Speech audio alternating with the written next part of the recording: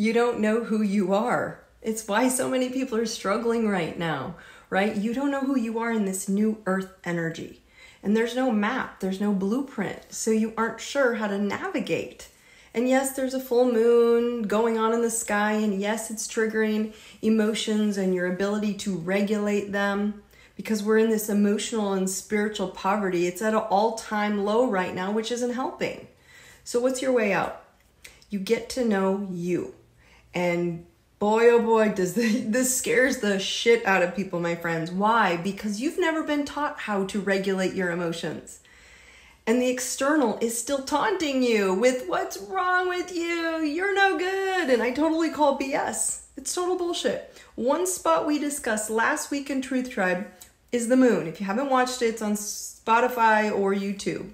The mother wound. And it has nothing to do with your mom. It's just where you are holding back. It shows your deepest fears, your deepest motivation.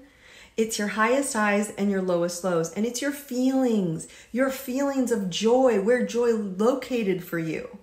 And so the tip is less about your moon sign and more about the category that triggers most in your life.